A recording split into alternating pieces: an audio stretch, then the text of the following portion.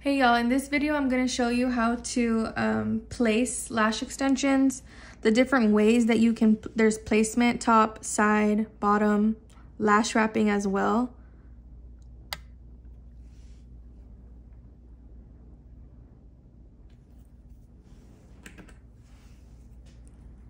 So first placement that I'm going to do is going to be on the side. I always like to come in from underneath personally.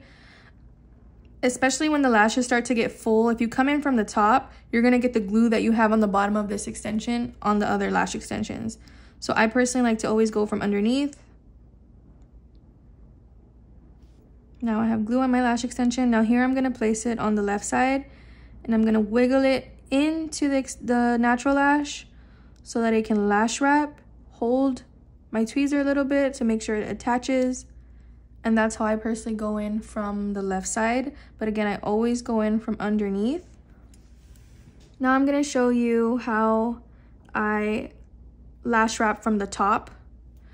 Again, it's not my preference, but it is possible if you like it. And sometimes, depending on that one natural lash, you'll have to do different type of placements. Like in one person, you're not always gonna do the same type of placement. It's always gonna be different depending on how the natural lash is growing, stuff like that. So when you do placement on top, you always want to make sure you get the, well, always, right? You want to make sure that you get the extension fully secured to the natural lash. However, when you place on top, especially if you're using like a D-curl lash, it's really easy to get that tip of that extension not fully secured to the natural lash.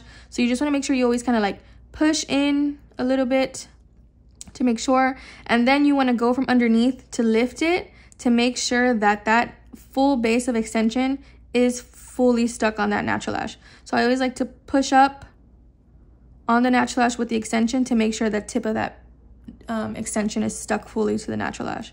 So that's top placement. Again, it's not my preference. I personally, my favorite is underneath the natural lash, which I'm about to show you now. So again, I go from underneath, and then I wrap from underneath. It doesn't go on the side, anything like that. So here I am underneath the natural lash. I push up so I can get that lash wrap, hold position for a little bit, and now it's wrapped.